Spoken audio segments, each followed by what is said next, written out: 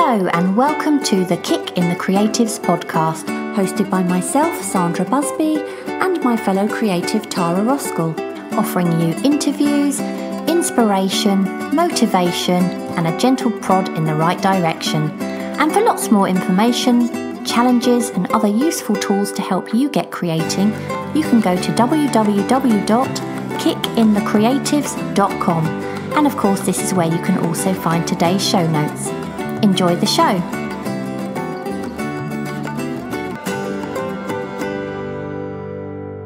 So welcome to today's episode, where we're going to talk about why artists and writers often live with guilt and how to overcome it. But before we get on to that, as always, we want to thank everyone who's been sharing their work for the challenges with us on social media. It's a bit early to comment on July's work just yet because we're recording this on the 3rd, but June was just a feast for the eyes, wasn't it, Tara? And the people I think were sharing were just amazing. We had cartoon in June. That was really popular, really fun to follow. Did you see Gabriella Pop? Yeah, I loved her stuff. And she was doing two, wasn't she? She wasn't just doing the cartoon one, she did another challenge as well. Yeah, she's doing the Kick 365, isn't she? Where she's doing 365 drawings all days in a row sort of thing. But she's doing it to fit in with the monthly challenges, if you know what I mean. So I think it's all like self-portraits. So this time she was making these really fun cartoons of what she was doing on the day. And I think it's a really good way of keeping things fresh for Gabriella as she goes through this Kick 365, because that takes a lot of self-discipline, that one, doesn't it? Yeah, definitely. And we had Copyist June as well, and we had some amazing work for that. Really, really amazing. Julie Turner, did you see her? She did some really lovely copies of the work of Degas, like the ballerinas. They were really beautiful. Sure, yeah, I probably did. And Avril Martin Teasdale, did you see her paintings? They were amazing. She did the one with a girl with a pearl earring by Vermeer. Did you see that one? I think I did see that one, yeah.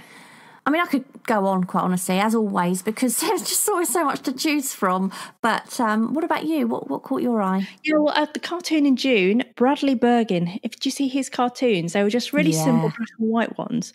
But the great thing was that he announced that he'd actually just got his first cartoon commission, which is fantastic. Oh, that's amazing. I didn't know that. Yeah.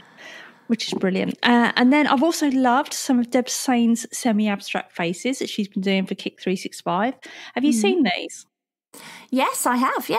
Oh, I really like it. She's been doing these faces and like the kind of eyes are wonky, but in a good way. Yeah, they're quite quirky. I really like those. Well, let's hope that was purpose, otherwise you've just pointed it out. Yeah, it's definitely purposeful. And then I've also been really impressed by Paula Jeffrey, who over the month she's done a first draft of a sweet romance novel, and she's also drawn a cartoon that's related to it each time. Yeah, I've seen those, and she's been kind of putting her word count for the day, hasn't she, in the corner? Is that the one you mean? That's the one, and she said she was actually inspired by hearing the podcast that you did with Jackie Penn, who writes sweet romance novels. Oh, that's amazing. Oh, I'm so pleased to hear that. I'm sure Jackie would be really pleased to hear that. And I've been so impressed with her word count, because I don't know how many thousands of words she's doing every day, but the numbers just go up and up. It's amazing. I think she got to, was it nearly 50,000 in the month? Yeah, and then I think she flagged for the last sort of, I remember her doing a post where she's like, oh, I'm starting to flag now. And I sort of said, right, just come on, one more push. You can do it. She didn't know whether I think to finish it there or what. And I just thought, at this stage, just do everything you can. And, because you've done so much, don't leave it if you think there's any more to do. But she's done amazing. I'd be really interested to know, where she goes with this and what happens. Yeah, I think she's doing editing next. And I said, we'd love to see a few snippets when she's edited. But yeah, definitely. When she's made her millions, just, exactly. Remember us, Paula. Okay, so what's new with you then, Sandra? Well, the children's book that we wrote together for the February Fables Challenge last year, it was last year, wasn't it? Yeah, it must have been. That's just come back from the proofreader/editor, so that's really exciting. And it means that now I've started trying out some illustrations, and illustrating is totally new to me. It's not really easy to adapt either as a kind of oil painter going into these like little illustrations. It's quite hard, but I'm determined to have a go. I'm having fun experimenting with different styles. I've been having a go at digital art, so I'm getting the hang of that actually. But I'm also looking at other illustrators for inspiration, people like Quentin Blake and Tony Scott, and they illustrated the David Walliams books. So I'm trying to decide between kind of simple pen and ink sketches and something a bit more detailed. But to be honest, I think the secret's going to be to keep it simple. But yeah, that's really exciting. And the editor, I don't know if I told you this, Tara, but when she came back to me, she said, this very much looks like it could be a series. I look forward to working with you again. Oh dear, well, let's wait and see how this one goes first. Yeah, exactly. Because I don't have the sticking power to write another one.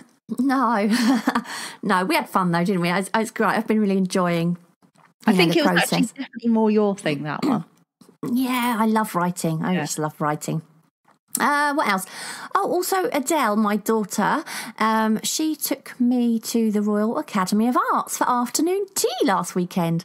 And it was the hottest day of the year so far. And it reached, I think it was 34 degrees in London. And Adele is heavily pregnant, so she's got 6 weeks to go. So how she managed, I don't know. But it was a really fun day, although it wasn't quite what we were expecting. I would say anyone who's doubtful about their artwork, just go to the Royal Academy. You'll feel just great. You know, you've been, haven't you, Tara? I think you sort of said to me about it once, and I just kind of think it's strange because it's a very prestigious place, isn't it, the Royal Art Academy? And and I was fascinated to see all the the lecture rooms and all these amazing sculptures where obviously they learn from. But what was surprising, I think, is the actual art itself that was being produced. And maybe I'm hitting a shady area here, but I always think that art is like a record, isn't it, of how we've lived throughout history. And to be honest, if that's what new artists are producing, I think future generations are going to think we're a load of sexually obsessed, bordering on deranged human beings. Quite honestly, most of it was bonkers, but it was really eye-opening. It really was. And it was quite funny because when we walked in, there was this, if you could really stereotype an artist, this guy had a mullet, and nothing wrong with a mullet, but he had the Elton John glasses and the wacky clothes. And we said, we'd love to see some paintings. Can you point us in the direction of the paintings? And he kind of looked at us sideways as if to say, paintings? And he said, well, there are a few about. He said, there's a lot of installations. And, we walked into one room and there's this kind of big hump. I don't know what it was on the floor, made of PVA, I think, not PVA, what's it called? PVC? PVC and duct tape. And I don't know what it was, but it was in the middle of the room and we're just staring at it. And then you could sort of pick up these headphones and put them on, and it was just kind of violin music screaming in the background, and none of it really made any sense. Did it even look good? Honestly, didn't look like anything. Oh. Okay, yes, it was thought-provoking, but not for the right reasons. The only thought it provoked was, what on earth am I looking at? It's making you ask questions, but it's not really making you ask questions for the right reasons. It's just it's like sticking a hand dryer on the wall and saying that's art. I just think it's really pretentious, and I'm sure people who love this type of art will think we're there's something for everyone, and there are people that enjoy that stuff. But there was one room as well. It had like it looked like a blow-up banana skin that had deflated, human size, And Adele was just saying to me, Mum, what am I looking at? What am I looking at? And the few paintings that were there, well, I kind of I spoke to you about this, didn't I, Tara? Yeah. You can't really talk about this one. No, I can't really talk about this because it might offend, but that's the point. I think a lot of the stuff they're painting is just basically there to try and shock, and I don't understand why. Why do they feel the need to do that? And this generation, it's strange. I find it odd. But there you go. That's just an opinion. I think like the picture you showed me, that it was too explicit to actually sort of say too much about. But I think if they did it in a way that was really amazingly artistic or something, you'd at least say, oh, okay, there's some merit in it. Do you know what I mean? As in, it looked like an amazing abstract or semi-abstract, but it didn't, did it? No, that was right in your face, wasn't it? Quite literally. Yeah. I just find it odd. But there is, like we said, some people love that stuff, and that's fair enough. That's great. But yeah, I suppose it's something for everyone, isn't there? So anyway, what about you, Tara? What is new with you?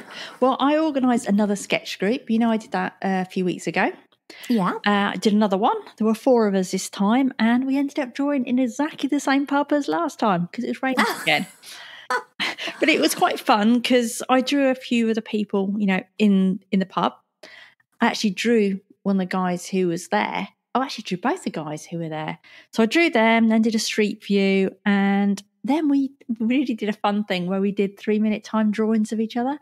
And luckily we were in a little off room off to the side of the pub, so there was no one really in there. So we were standing up and had to pose for each other for 3 minutes, fully clothed, obviously. Did you keep your clothes on? That's what I was going to say. Fully clothed. So we were just doing 3-minute sketches. So that was fun. And then also I went on another sketching day with my friend Lisa. She doesn't normally draw, but a while ago she said she really fancied doing something crafty. And I said, oh, why don't you draw? And she said, well, I can't. And I said, well, come on. Yes, anybody can draw. So let's go out and I'll teach you a little bit. So that was really fun. We went to this house, like, I don't know what you call them, like an estate type thing, an old estate. Yeah. And it was this house that was sort of partially in ruins. So some of it hadn't got the roof on, some had, but it was absolutely gorgeous day. There was like lovely gardens. So we sat and we drew this kind of, I don't know what it was, some sort of urn type thing in the garden. And then we sat down and we drew a statue. So that was good fun. And she seemed to really enjoy it, which was great. And was she surprised at what she achieved, or? Yeah, she was really pleased with the first one she did, because I just showed her how to measure, by holding out your pencil and just showed her to drop a middle line just so she kind of get things roughly symmetrical-ish. You know what I mean? Yeah, yeah. So is that a word? That's our new word, symmetrical-ish. Yeah. So, yeah, she was really pleased. She said her grandkids thought it was really good. So there we go. She got grandkid approval. And then she did the statue. So I showed her the pen and ink and water technique. So we were using fine liners. And she absolutely loved that technique. And she did the statue like that. But it was quite funny because she ran out of room for the head. Why didn't you start with the head first? Because normally if you were drawing a statue, you'd start with the head, wouldn't you? In general. Yeah, I would. Because I knew I'd find that a bit hard. So I thought I'd leave it to the end. But then I had no space left. Oh, brilliant. So is she going to do it again? Yeah, she wants to. She's got stuff going on at the moment, but when she's a bit quieter, yeah, hopefully. She seemed quite keen. Well, the thing is, like you say, anyone can draw. It's just a matter of wanting to, or wanting to be able to do it. I think people that actually can't are just people aren't interested.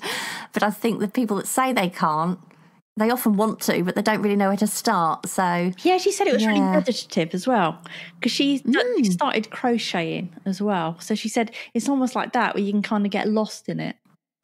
Yeah, you do. I mean, I've always said that when I draw or paint, it's the one time when my brain actually can sleep or can relax and rest, and there's not a million and one things going around my head and things I've got to do. So, yeah, I totally get that. It's great.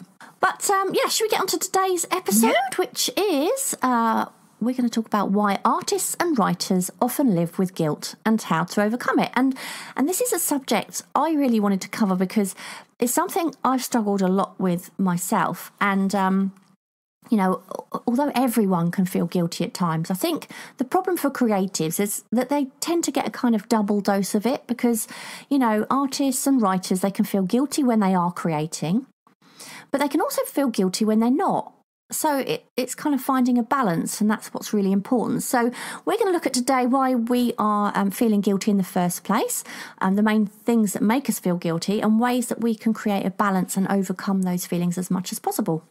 Yeah, I think one of the things that makes us feel guilty is the fact that when we create art, it's fun. Well, it should be anyway, unless it's going wrong, and we enjoy it. And it's really odd that we should feel like that But a lot of people around us can make us feel that what we're doing is frivolous compared to doing other stuff that we have to do, like, the chores or, being with family. Not that being with family is a chore. There you go. And because of this, you can end up putting off your art or writing. You put it right down your list of priorities because you think there are other things that you should be doing. But that's really a mistake, because if you're creating art and doing things that you should be doing, it really does help make you feel better, doesn't it? And creativity really does demand a certain amount of self-discipline and a bit of consistency. Oh, definitely. I think, like you say, one of the most obvious things that we need to keep up with is the household chores. I mean, if the ironing has piled up or, the hoovering needs to be done, well, we know we're going to feel really bad when everyone gets home and none of that's been done. But instead, you've got a lovely book that you're writing that's nearly finished, or an illustration, done. It's strange. I mean, the thing about housework is that, a few hours after you've done it, I don't know about your house, but in my house, a few hours after I've done it, it kind of needs to be done again anyway. So it's a kind of constant thing we have to keep on top of. You look around and you think, oh, God, I've got to do it. I did it 2 days ago and I've got to do the whole lot again. But, a book does not write itself. And once it's done, it's done. You can get on to the next thing. Do you know what I mean? So I'm not obviously saying we shouldn't clean our homes at all, but I do think that we should certainly put that lower down on the list of priorities, because, we don't need to set aside a big chunk of time for housework. Instead, you kind of fit that into small pockets of time during the day. So, for example, I don't know, if you've got 10 minutes free while, I don't know, potatoes are boiling, you can whip the hoover around. You can do a little bit every day rather than doing the whole, house in one go. And you can't do that with a lot of creative pursuits because they demand like a decent chunk of time and a lot of concentration. So you need to set aside a proper chunk of time for those things and make it a priority, I think. Yeah, I mean, you can mix it up a bit as well, can't you? I mean, you could always because obviously you could do a 10-minute drawing. I know you said things need a lot of time, but there are things that you can fit into smaller chunks. So you could try and combine it a bit. Okay, I will do my hoovering once I've done 10 minutes of art or whatever. Or you can draw your hoover. Yeah. I'm quite lucky that Kevin is a bit OCD with the old hoovering. So is he? Yes. You have to do. Well, we've both got Labradors, haven't we? So you have to be good with a hoover. Yeah. But another thing you could do to make yourself extra time is get up an hour before everyone else does. And I remember someone doing this last year, and I wish I could remember who it was. That was you, wasn't it? No, but we had someone in our group. Oh, okay, yeah. Do Early Rise August last year, and she said it completely changed things for her, and she really wished that she'd done it years ago. She said that hour before anyone else got up, it was her time. She didn't need to feel guilty because she was making that extra time, and there was nothing else she should have been doing. She'd just normally be lying in bed. Now, I know you challenged me to do this a while back, didn't you? Yeah. So I got up for a while. Well, it was last August, wasn't it? Was it last August? Yeah. I think you did. Did you not do the Early Rise August? Or was it? Or did I challenge you separately before we created that challenge? It was a random one, I think, when we were talking about time management. Okay, yeah. So you challenged me to get up an hour earlier, which I did. But to be honest, I didn't necessarily use it for creativity. I use it to get other things out of the way. I don't think I'm particularly a morning person. But the good thing was, if I cleared the other bits of work that I had to do, that meant I could spend time doing something creative a bit later. And I know you did it as well, didn't you? You had a while where you would get up earlier and do some sketching. Yeah, I think I started doing that about 3 years ago. I used to, obviously, because I'm not a morning person either. I'm really not. I hate mornings. But days are really, I don't know, you're kind of charging around all the time, aren't you? And I never found time to relax. So what I used to do, which is bizarre now really when I think about it, but I used to get up an hour earlier, and I used to use that time to just sort of sit and have my coffee and watch a bit of the telly that Paul doesn't like, and just do things like that. And then after a while, I remember thinking I could actually be using this time to do some drawing rather than sitting down watching TV, because it did seem still like a bit of a waste of time. So that's what I started doing. I started getting up and then going into my art room and doing some sketching, and I used to use that hour for that. And actually, I filled a sketchbook in a matter of, I don't know, a couple of months, whereas I wouldn't have, you know, in a million years have done that. It would have been an empty sketchbook because I could never find the time. And to this day, I've been doing it ever since. I've never gone back to going, you know, to staying in bed. But like you say, you don't have to do it for doing creative work. What you can do is you can think, right, I'm going to get up an hour earlier. I'm going to do the housework that needs to be done, or hang the washing out, whatever else needs to be done. And then that gives me time free later on to do the sketching or whatever you want to do. So I never stopped because it made such a difference to how much I could get done. Sometimes as well, I'd even use that time to prepare the dinner. You know, when I don't know, this is more in the winter, so I've got a slow cooker. They're so good, and you can kind of throw things in the slow cooker. And then it means that when you've finished work, the dinner's kind of already ready. Do you know what I mean? Yeah. You don't have to do anything. So that I'd sometimes do that as well. But yeah, I mean, ideally it should be used specifically, I think, for creativity, because that way, you know, you've devoted an hour to that before your day even begins. But I suppose that depends when you feel most creative in the day, I suppose. Yeah, and I think even if your art is just a hobby, don't make it a really low priority, because art and any kind of creativity is not only something you enjoy, but often it's something that helps your general well-being and mood. I mean, and I'm sure your family will appreciate it if you're in a better mood. I know my other half does. Definitely. So think about it as looking after yourself, and that you're in a better frame of mind when you spend that quality time with your friends and family. I know I feel better when I've done something creative, and it doesn't even necessarily have to be drawing. It could be writing or making videos, but it makes me feel a lot happier. Like when we went to London, can't remember when we went now, a few weeks ago, wasn't it? Yeah, about 3 or 4 weeks ago. But the day or two after, I felt very upbeat because we spent that day, you know, outside sketching and, you know, doing something nice. Yeah. It's understandable that you might not be able to warrant spending as much time on your creativity if you're not earning anything from it. You talking about, you know, it being a hobby. But I don't think that makes it any less of an important thing to do. Like you say, apart from it makes you feel really good. But this is where I think time management plays an important part. And we actually did an entire episode on time management. I think it was episode 23. So if you do struggle with that, you might find it useful to go back and have a listen to that particular episode.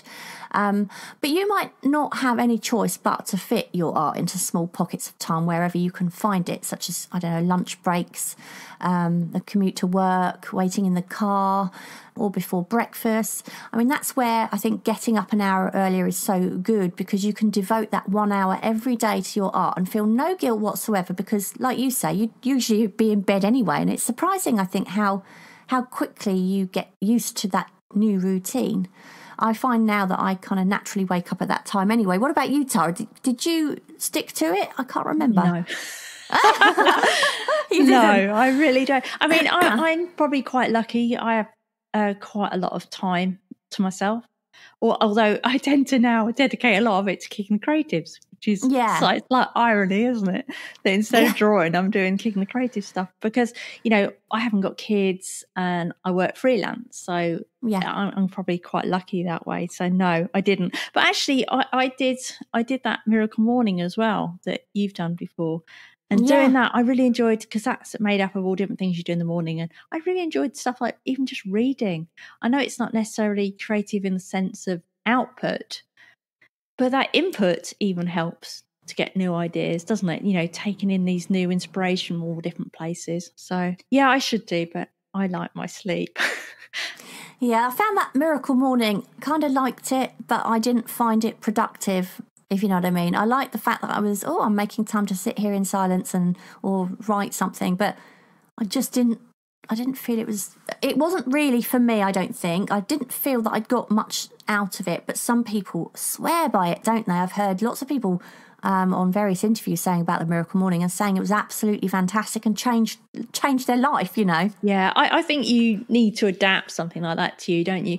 Because sometimes you're sitting there and you're doing the writing bit or you're doing the meditation bit purely because someone has told you that is what you should be doing. And of course, all it is something that someone's made up because it's worked for them. But it's not a one size fits all type thing, is it? Well, no, because for a start, one of the things to do was go for a run, and there is no way in a million years I'm going for a run in the morning. Well, it was exercise, wasn't it, rather than go for a run? So you could have done yoga or anything. No, well, I kind of I adapted it to suit me in the fact that meditation for me was drawing, because that I do find meditative, Yeah. And the run, going for a run, well, no, I would go for a really brisk walk with the dog. So that was fine. You do have to make it work for you. Yeah. But for the foremost, I wanted it to make me feel more alert for drawing and when you sort of feel raring to go, do you know what I mean? Energized. And it did work. It did work for that, but I kind of in the end I thought, no, I'm just going to use it to get things done, really. And you were saying how when people are doing their art, they feel guilty, because it's not something they have to do. It's kind of a bit frivolous. Yeah. But those guilty feelings, they can even apply if you're actually doing it for your career. If you're a full-time creative and you're earning, you can still feel guilty because you're enjoying your work. Well, wouldn't that be fantastic to be enjoying your work?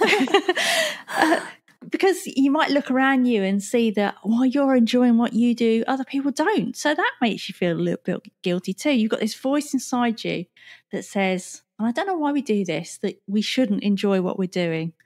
And when we do, it makes us feel that it's wrong somehow. I so agree with that. It is weird, isn't it? I mean, if we were doing something we didn't enjoy it, we'd feel fine about it. Yeah, it's like that work-play sort of breakdown, isn't it? That hard line. Exactly.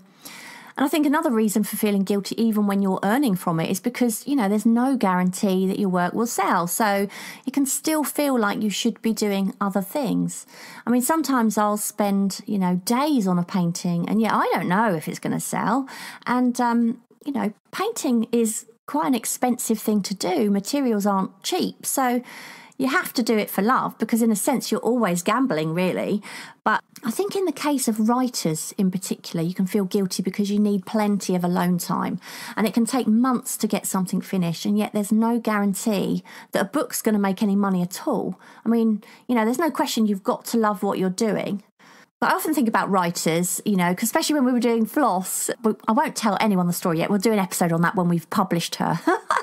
But, I remember sitting there writing and I just was so absorbed in it. I loved it. But if I knew I should be doing something else, I'd feel really bad. But imagine if you were a novelist that did that for a living. You have to kind of cage yourself away from everyone, because I don't know about anyone else, but drawing you can do when other people are around. But writing, I have to be totally in the zone and with no distractions at all.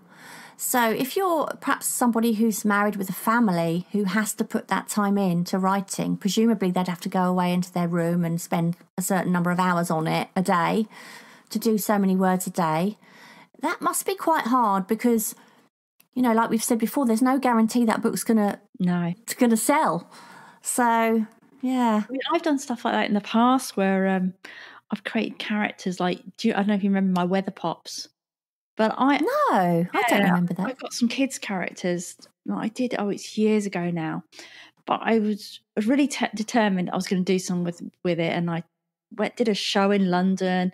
I mean, to put on that exhibition, and, it was all licensing companies to go there. It was a couple of £1,000s. I really put money into this thing. And loads of times. So I'd be shutting myself in my office, maybe at the weekends or evenings when Kevin was around, and I'd be working on this thing. And of course, in the end, nothing comes of it. So you feel a bit like you've wasted that time when I could have been spending doing other things, spending it with people. But it's that thing where you never know, and you almost have to, you feel that urge that you have to do it. If I hadn't have done it, I'd never known if it was going to work or not. That's so right. Yeah. I mean, sometimes you just have to take that gamble, don't you? Yeah. And as long as you love it, you must have felt good doing it. Oh, well, yeah, because you feel this achievement, like you've created something out of nothing. I'd created this world. And I had lots of people interested, and I had meetings, and you would not believe how long it went on for. But yeah, such a shame. But I mean, even we're dabbling with things now, aren't we? Like we've been designing some T-shirts and some notebooks, and you're doing those. And although that's not costing you a lot of money, we're putting time in, and you're thinking, is it worth putting this time in? Should we be spending this with time with people, or even how you should allot your time? Should it be drawing? Should it be, doing design? It's all a bit of a juggle, isn't it? Yeah. Like you say, everything costs money, doesn't it, as well? Money or time, I think, one or the other. And, publishing a book costs money. Like you said, we were working on Floss, and you've got the editors check it for us. And, of course, that costs a little bit of money, doesn't it? Yeah. But, so, you might feel guilty that you're spending on something, like you say, that there's no guarantees for. And that also applies to other forms of art. Painting can be really expensive, just buying canvases and paints. But I think one thing that is really good is that when I was a teenager and I used to love to paint, everything used to cost an absolute fortune. And obviously, if you're looking to do artist standard type things now, it still is quite expensive, because obviously because you're selling your paintings professionally, Sandra, you want to use really good canvases and really good paints. Yeah, I was just about to say that, because when you're a hobbyist, it doesn't matter. You can use sort of cheap canvases and student quality paints, and that's fine. But when you are selling, you have to use the cream of the cream, if you know what I mean. So, and that does cost a lot of money. But when I was a teenager, if I wanted to do a painting, yes, there was student quality, but even student quality was quite expensive. Whereas now you can go to, these general stores that sell a bit of everything. Yeah, like Hobbycraft, places like that. Hobbycraft, or even like these B&M type places, these houseware type places. And there'll be a little section for art, and you'll pick up canvas, and there might be like a couple of pounds or something. Well, when I was a kid, it would have cost more than that. That was that many years ago. Yeah, because you like the works, don't you? And I think they sell really cheap canvases. Yeah, so anyway, like that's when you're a hobbyist, it's great because you just don't have to worry. It's about it's about the practice rather than you haven't got to hope that something's going to last for 50 years. Yeah, Do you know what I exactly. mean? But obviously you want to make sure it's a quality that it's not hindering you. But of course. Yeah. Oh yeah, that can be a mistake. If you use really cheap stuff, then you won't enjoy doing it because But no, I agree. I think the cost is so worth it when you think of how much, we get out of it mentally. Yeah. I think that it's kind of like an investment into feeling content and happy, really. I feel completely different when I've had a day in the art studio or I've been productive creatively. Completely different to when I come out of my non-creative job, unfulfilled and discontent, really. You might feel guilty making art if your family are demanding a lot of your time, or, even if they're not, but that they're not doing anything themselves. My kids have grown up now, and Charlie's the last one in the nest, and he's sort of thinking about leaving now. So I haven't got to think about children or anything like that. But if Paul is at home, there are times when I'm in the art room making these videos that we do, and he never makes me feel guilty. He wouldn't. But it's something about how I feel. Somehow I can be sitting there trying to do an illustration for the book, and during the time it's taken me to do one illustration, he's mowed the lawn, cleaned out the gutters, emptied the bins. He makes himself look so busy, and then I feel so bad because I just feel so guilty. But I think that's when setting aside some time when everyone works on their own creative pastime or hobby can help. So Paul, for instance, he loves fly fishing, and it's really great when it's fly fishing season because then he'll go off and do a day's fly fishing, and then I don't care. I can do whatever I want. It's brilliant. Or perhaps when he's watching something on the TV that I don't like, so perhaps he might be watching football, but again, that's a seasonal thing. But then that's when I can sit there with my iPad and look at illustrating or something like that. Yeah, what I like about that as well with the TV thing is, like, Kevin will sit and watch football, and I could sit and write. So I might sit and write something for us, or I might sit there and I could just sketch, because it doesn't matter. It's not bothering him, but we're together, but we're doing different things. Yeah, that's so true. The thing is, I can't write when there's any noise. Isn't that weird? I can write. I'll tell you how I can write. And actually, have you ever had those recordings of like thunderstorms and things like that, and rain and things like that? And there's also one, I think, that's like a cafe, isn't there, with people in coffee shop. Yeah. I can write in that environment with that noise, but I cannot write with anybody talking in the background. I don't know what it is. It's a bit like if you're working with numbers and somebody's reeling out numbers in the background. I just can't do it. But when he does, I don't know, when he's otherwise engaged doing whatever, that's when I can get a lot of my things done for Kicking the Creative. Say, for instance, finding images for our prompts, which I've been doing some of, recently. I can do that while he's watching the football or whatever. Yeah. But I do think it must be a lot harder when the people around you don't have hobbies of their own, and not everyone does. And I always think it's, such a shame, because I think everybody needs they need to find something they love doing. But if it must be hard if you've got a husband or children who don't have any hobbies and are just relying on you to kind of entertain them. Yeah. I know what you mean, but I think you can even sort of, like, when we were on holiday, and I told you we had terrible weather this holiday, and it just absolutely chucked it down pretty much the whole time. Like, Kevin was trying to find something to do because we got the dog with us, so we couldn't really go out to places as such. So he was just doing a jigsaw, and so I was using that to my advantage, because I thought, well, I want to practice drawing people moving, and of course his head's going up and down constantly looking for bits, so he's doing a jigsaw and I'm trying to draw his face. The poor bloke, I've got pages of about 20 faces, all of not very good, because he's moving and I'm trying to capture it. But you can just try and use that. So you could even set if your kids or whatever, you could get them to play a board game together. You set it and sit there and draw them. Yeah, or ask them to pose for you, make them part of it. Yeah, you could make... say, right, I'll give you £1 if you stand there for 5 minutes. You can just try and involve them, I suppose. That's a good idea. I know that what you were saying about holiday, it's funny, because when we went to Cuba earlier this year, Paul was, laying in the sun, and I was sitting there sketching him. But it was quite funny because he was a sort of asleep, and then he'd start moving. I'd be like, don't move. And then there'd be the waitress would come over, and I remember her looking over my shoulder at what I was drawing. And then so she's staring at my sketch, and then she's staring at him, and then poor guy, he's just sort of laying there trying to sunbathe. And then once she's gone, somebody else comes over. And it's quite funny, really. But yeah, that's a good idea, actually, just to try to get them involved somehow, No, I have to read this out, but you wrote it, so I'm going to blame you. So it says, or maybe your spouse will let you practice live drawing. And I changed the next bit because we couldn't read out what you'd written. So I'm going to say, just make sure you're in a warm room for them to pose in, and don't let yourself get distracted. Because that's the clean version of what was written down. I forgot about that. Yeah. It's important, I think, to make your family understand just how important it is to you and what it means to you, and that you'll be a better person and a happier, more contented person, and this can only benefit them in the long run too. I think you can always sense when a person is discontented, and I think those negative feelings can be so infectious. So don't see it as being selfish at all. If you're happy and content, then it benefits everyone.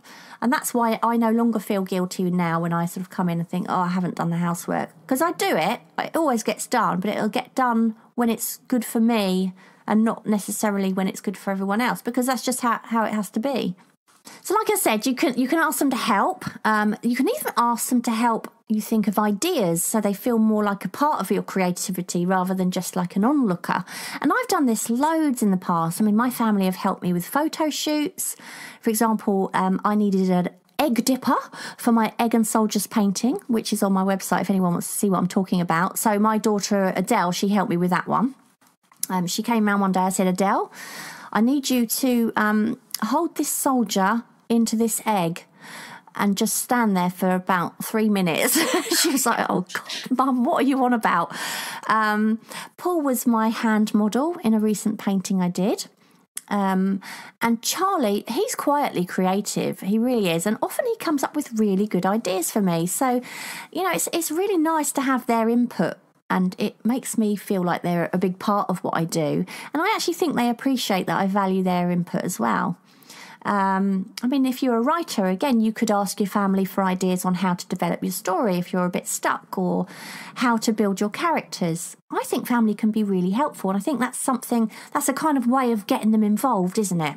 Yeah, I mean, I think I've mentioned before how Kevin used to help me come up with names for work. Sometimes I'd get commissioned to come up with a name for like a product or some sort of service that someone was offering. So what we'd do is have a few glasses of wine on a Friday night, and then it was much more fun, and we'd go for it. And we'd get rather silly, and sometimes even the silliest, we'd come up with the silliest names and it'd even get picked. So yeah, that was really fun. Do you remember the painting I did of the cigar and the rum? Yes. Well, that was just going to be that. I was going to do a painting of cigar and rum because I'd bought this rum from Cuba and a cigar, and I was really quite inspired, really, and I'd always wanted to paint a cigar.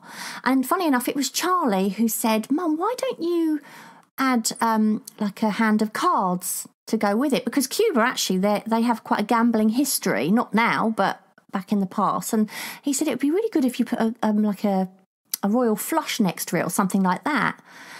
And I thought, wow, that's a really good idea. So it was only because of Charlie that painting includes a pack of cards, and it really worked really well.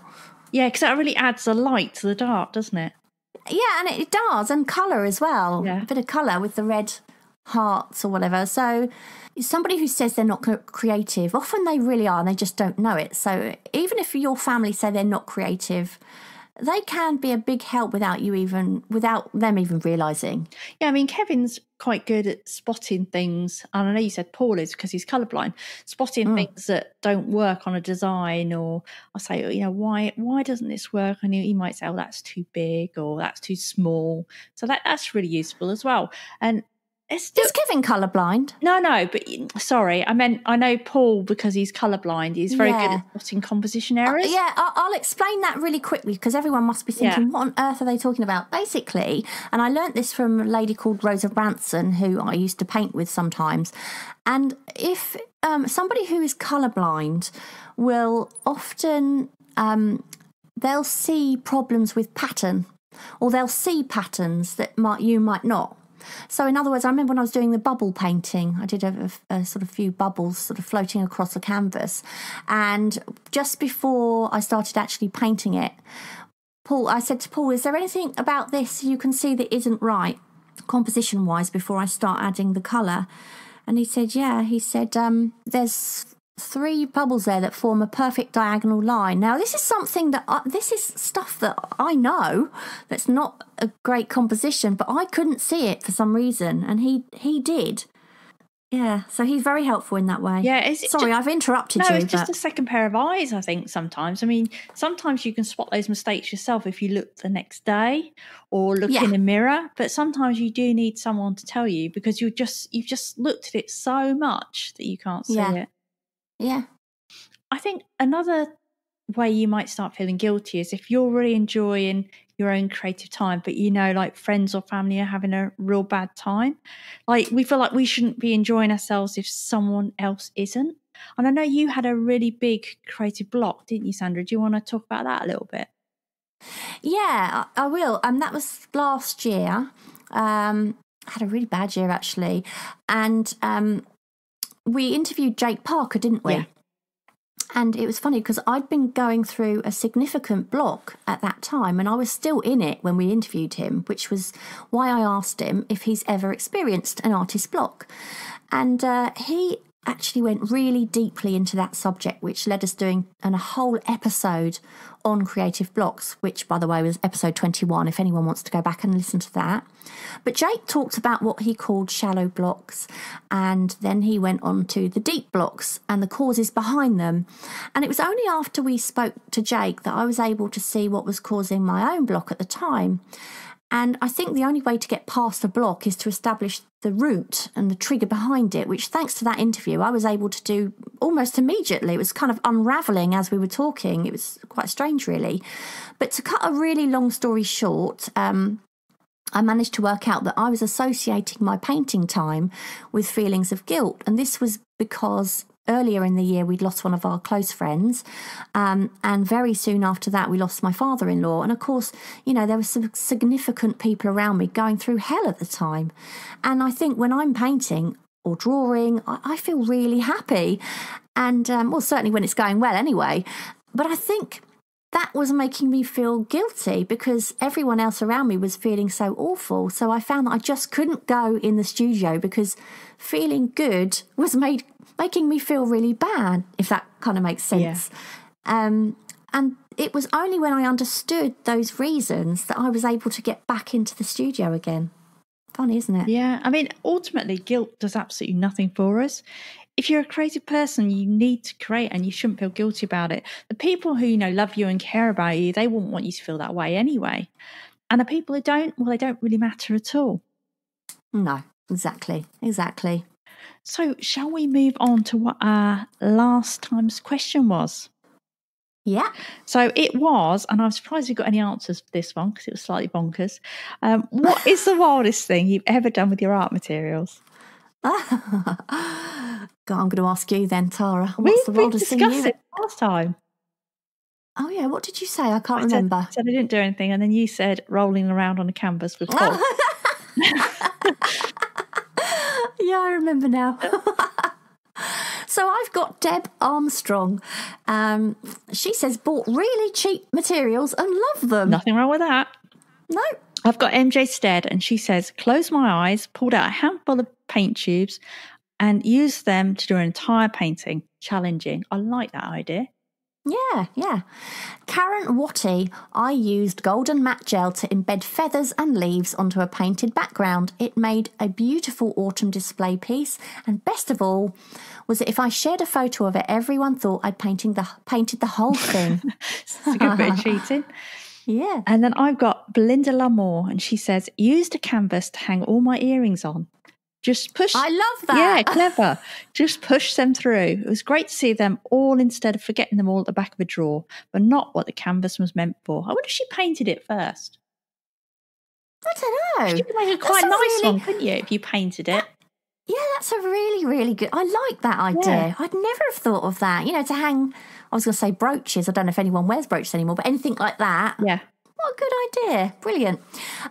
Nicole Molnar, is it Molnar? I guess so, yeah. Took an X-Acto knife to my erasers and cut them into smaller pieces with nice pointy tips so they're actually useful now. Good idea. And then I've got Dorothy Walker. A stone hedgehog is as wild as I got. I think she's taken the other version of wild. Yeah. Nick Tate West, the guy I did my photography apprentice with, gave me a box of makeup. Since I don't wear such things, I painted with it on canvases. Right. And I got Cheryl Martin. She said, I had to think as I've done silly things, but the worst was cutting my expensive brushes up to try different looks in painting, and I failed terribly. Also, I tend to add soap liquid to paints and mix things together, such as ink and crushed chalk. And I've got Gabriella Pop, and she showed a picture of her and a young girl throwing paint at a wall. And she says this was the beginning. Later, we wiped and smeared over and over, took colour away, put new colour in on another way on the wall. In the end, the wall was completely covered. The door, the floor, and me too. That is wild. That is. I think that has to be the wildest out of me that lot, too. don't you? Yeah. I'll tell you what really was the wildest thing I ever did with my art materials. Okay. And that was... You didn't put them away. That'd be really wild for you, wouldn't it? You left them all out. No, I used to be a bit of a hoarder when it came to art materials. I was one of these people that always thought I needed everything. And if I saw a YouTube video and somebody was doing something amazing, I'd be like, I need that. That pen is going to automatically make me be able to draw like that. I remember this. And when I was first starting out, I just bought absolutely everything that I thought might, make me a better artist, I think. And I've had everything from oil pastels, which I hate. I know you like them. Yeah. Markers. Stuff that I never ever use anymore, and I haven't used for years because since I found oil painting, I've no particular interest in using other stuff. So my wildest thing that I ever did was literally gutting my studio, getting rid of absolutely everything I hadn't used for at least a year. But the problem now is that now we're doing Kicking the Creatives, I'm experimenting a lot more. And now I'm thinking, I wish I had those oil pastels. I wish I had this and I wish I had that. So wild but silly, that was me. Well, you bought brush pens and you still haven't used them. I have. I have used them. Yes, I've used them a couple of times actually. You never showed me. No, I just did some sort of coloured...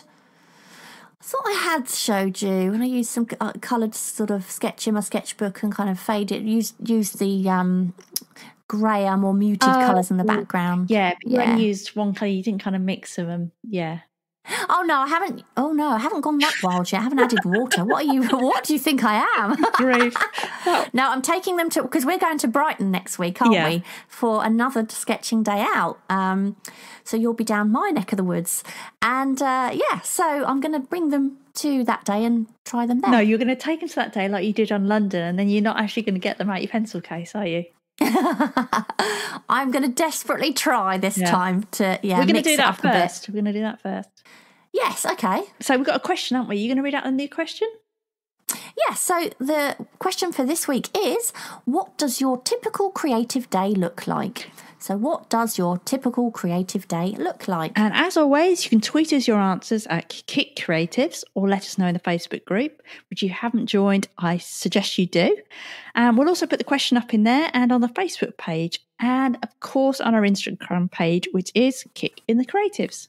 So don't forget to pop over to our website at kickinthecreatives.com to find out how you can take part in our upcoming challenges. And of course, there you can also subscribe to the podcast so you never miss an episode. And if you are enjoying the podcast, we'd be so grateful if you'd leave us a little review on iTunes or even just a star rating if you don't have much time. It really does mean the world. And of course, don't forget that we've also got Art Kick Sunday YouTube videos now. We have one out every week on a Sunday, so don't forget to subscribe to those. They're light-hearted and fun, but also informative, and we make idiots of ourselves basically, so have a look at those. Right, well, we'll chat again soon. Bye. Thank you so much for listening. We hope you enjoyed the episode, and if you did, perhaps you'd like to share it and leave a review for us on iTunes. Back soon.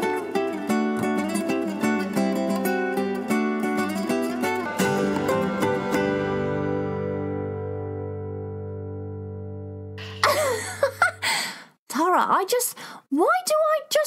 why can't I stop talking? I don't know. What happens is I write my notes and then I ad lib without realising that what I'm saying is part of my notes further down. Yeah, I know. Oh, God, I had a gag. Part of my notes further down. Maybe we need to do this a video one rather than an audio one. Then you can just look at me and put some sellotape over your mouth as a sign. Stop talking. Why have I got to put sellotape over my mouth? I want to put sellotape over your mouth. Well, you can't unless you can reach through the computer.